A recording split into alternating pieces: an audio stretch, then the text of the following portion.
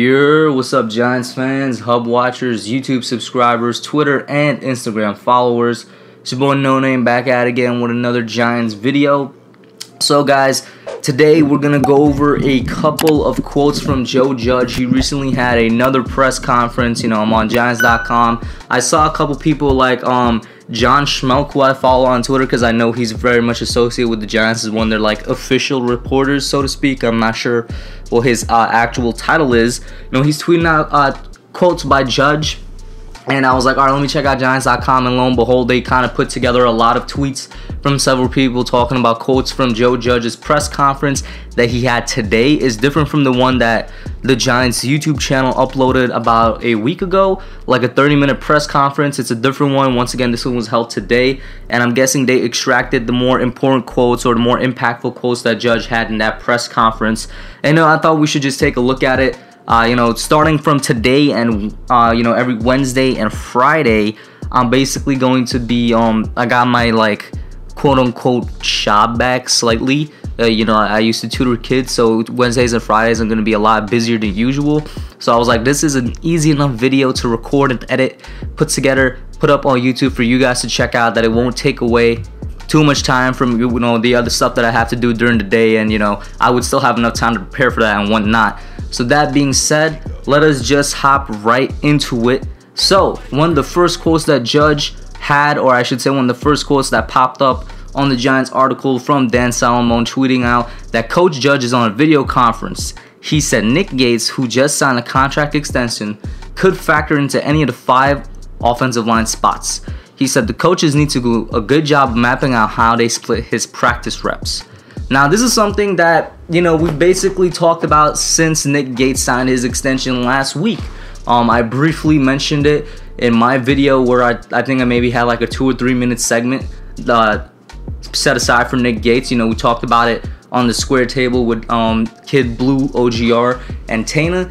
And this is something I agree with. I mean, we're not sure what Nick Gates is going to be yet. I think that he's going to be, in terms of his career, career-wise, I think he's going to be a great depth offensive lineman, a second-string dude that's going to be not only a swing tackle, but potentially a guard and center as well. Just literally somebody you could place anywhere on the offensive line. But at the level, the level of his performance is going to be a second-string depth dude. I think Nick Gates is going to be a great depth piece to have.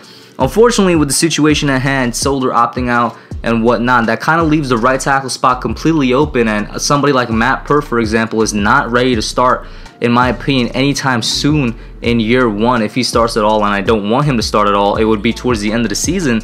And Cam Fleming is kind of like an older version of Nick Gates, a depth swing tackle. Gates has maybe a little bit more versatility with playing at guard and center, or they say he has the ability to do that. This is something very true. They're going to have to see how they split his time, because he's going to spend a lot of time at right tackle this year, just because of the fact that I don't expect Cam Fleming or Matt Peart to spend too much time there, specifically in this 2020 season. So it's going to be interesting to see how they split his time between right tackle, center, and guard. The next quote up is not exactly even a quote, just something really short again from Dan Salomon. He says Joe Judge on outside linebacker Marcus Golden, his reputation throughout the league is a very solid one. Now, this is not exactly something much to go off of, so I'm not going to spend too much time on it. I mean, I agree with his quote. I agree that Marcus Golden has a very solid reputation. The dude really has nothing bad that you can say against him. I mean, I dedicated a pretty big segment of my video yesterday to Marcus Golden, him finally re-signing, officially re-signing, and my thoughts on that. I love Marcus Golden as a player and whatnot. Glad to have him back. I'm sure Judge is as well. I think what they're worrying about right now in terms of Golden is catching him up to speed, since he missed a lot of the spring, video conference calls and whatnot. Next up, Joe Judge said even though they have a lot of players listed at the same position, such as linebacker, they all have a different set of skills. We're not limited in what we can do. Going back to Judge's, opening press conference, the very first one he had, when he was made the official Giants head coach, he says, don't tell me what you can't do, tell me what you can do. They're not going to force a square peg into a round hole. All of those, any other related sayings and whatnot, speaking to versatility and fluidity, this screams true for the linebacking core, and of course he's talking as a whole, outside and middle linebacker. One player that comes immediately to mind for me is Lorenzo Carter, somebody that I made a video on earlier in the year saying that this is going to be the year he's going to break out if used correctly, because Lorenzo Carter, as much as I want him to be a pure pass rusher, somebody that we can rely on to get us that 8 to 10 sacks a year, I think he's best going to be used all over the field because of his coverage ability. As an outside linebacker, he's not a middle linebacker. Maybe in a 4-3 scheme, he could be a middle linebacker. Maybe if we run some 4-3 sets with Patrick Graham's defense, he could be a middle linebacker.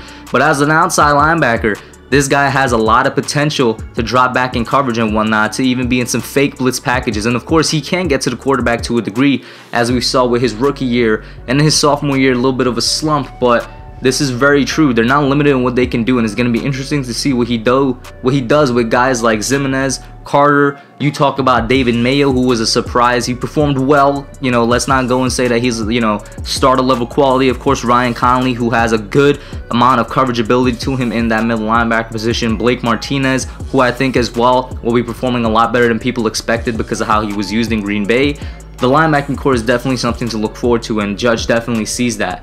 Another quote, he said, "The emphasis right now in this phase of training camp is communication and identification of the schemes." And this is something I wholeheartedly agree with. The practices don't begin, well, I know padded practices don't begin until August 17th. I still haven't seen, like an official date for when non-padded practices begin, even if they're gonna have non-padded practice. But this is something they have to get down no matter what. In fact, if I was them, I would dedicate almost all the training camp to getting identification and communication of schemes down, because of the amount of time they have left to prepare. We're talking just a little over a month, maybe 5 weeks, because our season, the Giants season, begins on September 14th. It's currently August 5th.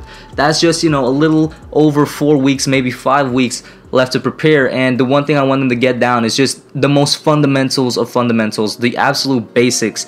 Go out there and just know what you have to do within the scheme, within certain play calls, because that's what we didn't know last year. That's the reason why the Giants didn't win as many games as they should have, because game in, game out, offense and defense, they look lost. They didn't look like they had a set scheme, and they were running the same plays over and over again on both sides of the ball. These are two completely new schemes, new coaching staffs and all that. I want them to have at the very least that down. And with the time remaining, I really wouldn't expect them to have more than that down. I wouldn't expect the execution of said schemes to be perfect, but I would expect them to be in the right place, the right time, to try and make plays for that scheme to be executed properly.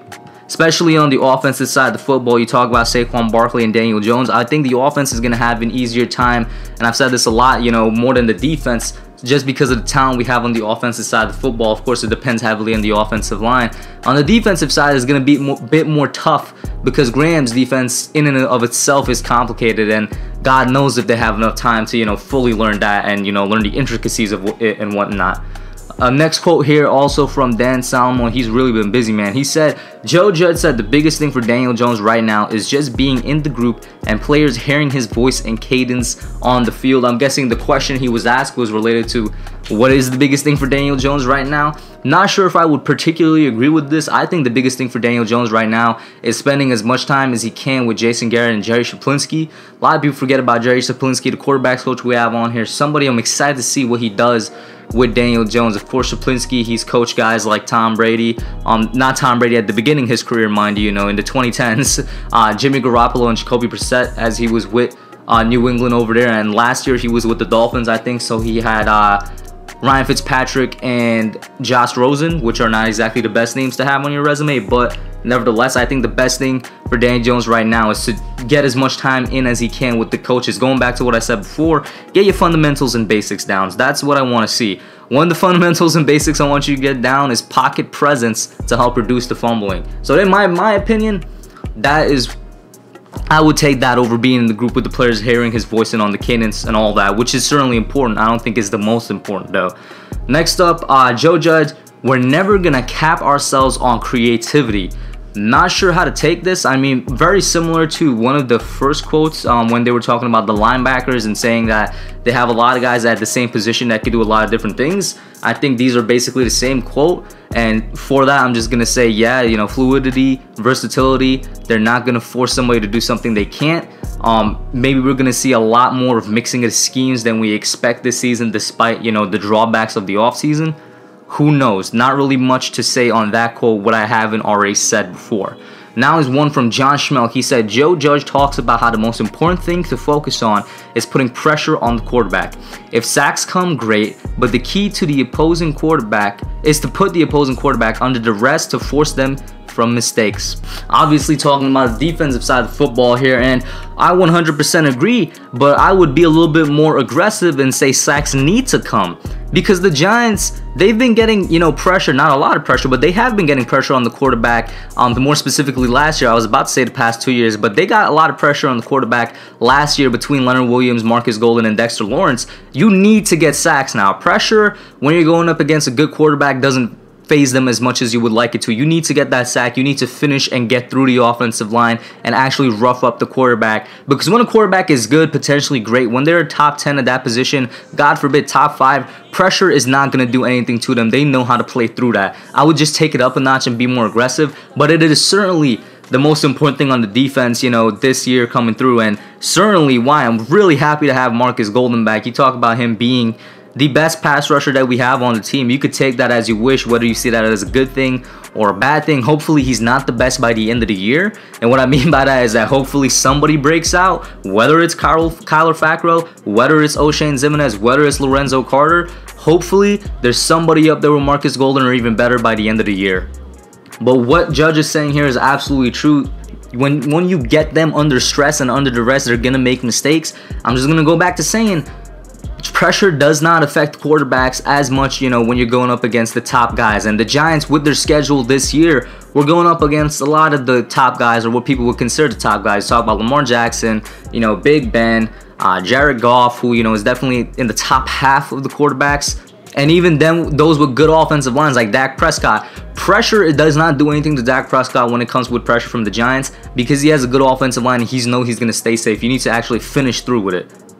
Next quote, Joe Judge on signing kicker Chandler Catanzaro. He's got to compete for a job just like everybody else. As a former opponent, Judge notes Catanzaro has had a lot of good seasons, including ones at MetLife Stadium. That's great and all, but I think this is one of the quotes that Judge actually means through and through. We know he said this for everybody, but as Giants fans, I think we all know he didn't really mean it, or, you know, in the back of his mind, he knows there's definitely guys that got their roster spots secured, like Saquon and DJ, maybe even Slayton to an extent. Catanzaro, I fully expect there to be an actual kicker competition. Fully expect them to sign some more kickers, whether it's another undrafted free agent, whether it's a veteran. You know, people have been saying Graham Gano since he was released from the Panthers. Who knows? But I think there's going to be a legitimate kicking competition. I don't expect Catanzaro to just walk in with basically no comp and get the job. So this is one quote I'll probably take at face value for sure. And one of the last quotes of the day, I think this is the second to last one. Joe Judge said his biggest message to everyone on the team has been about making the right decisions away from the building so they don't bring something into the building. Of course, referring to the health and safety of the players here. And I will say, I saw the Giants video. I can't put up any footage of it, for fear of copyright and whatnot. But the Giants put up a video yesterday, an exclusive tour of MetLife Stadium and the Giants facilities, you know, in the COVID pandemic, and they literally converted every single room they can in MetLife Stadium to a football related room. What I mean by that is like stuff that used to be clubhouses and whatnot for, you know, VIP sections, they've been converted into staff rooms. You know, daycares have been converted into staff rooms, family rooms have been converted into locker rooms, weight rooms. Everything has been converted, you know, for the sake of space, you know, and spacing everybody out into some sort of football related room. So we know at MetLife they're doing their job. It's on the players' heads now that they stay responsible off the field and outside the stadium. And one idea that's definitely interesting that Tana brought up is, you know, some sort of NFL bubble. If they can't do that, you know, at least at the very least, I think there should be, you know, stadium bubbles where every team does what the NBA is doing right now. That is, they have their players stay within playing distance of, you know, the stadium. They have their players stay in hotels so they're not interacting with family or friends. It might seem a bit harsh, but it's really probably the safest way to go about it. Maybe they should entertain that to just eliminate, you know, as many variables as possible, because we know they're doing their job at MetLife. And the last quote of the day that we're going to take a look at, the video is actually going, you know, quite a good distance from what I expected. Judge on team morale. I see a lot of energy to come in and improve on a daily basis. I see that from our guys, and that's all I could ask of them right now. I mean, I'm glad that everybody's coming in with energy, and I'm really happy to hear that. You know, you saw it in the video yesterday. You saw it in Giants social media posts on Twitter, you know, saying that the players coming back. Everybody is just excited to be back on the field, and I'm sure this is the same thing NFL-wide. everybody just happy to be back to football. And that does a lot for team morale. They've been separated for so long. They're more motivated than ever to come out and show what they can prove. They're more motivated than ever to just come out and play the game of football, to be back with their brothers in arms. And you add that on top of the motivation of just being on the Giants team, a team that's been doubted throughout the offseason, a team that they know who their coach is, but the media has been bashing their coaches and their coaching staff. The media has been bashing their draft picks. You talk about guys like Daniel Jones and whatnot. This is just motivation upon motivation. And man, motivation can do some crazy thing. Maybe they come out and surprise us, but it's great to see that everybody's performing at high energy and they're just excited to be back with the game of football. Those are the quotes I want to talk to y'all about today. Hope you guys enjoyed it. Once again, this is going to be a quick video for me to edit and upload so you guys can have something while I'm at work. Put your comments down below and I'm out. Thanks for watching. Don't forget to like, comment, subscribe, and share. I'll catch y'all in the next one.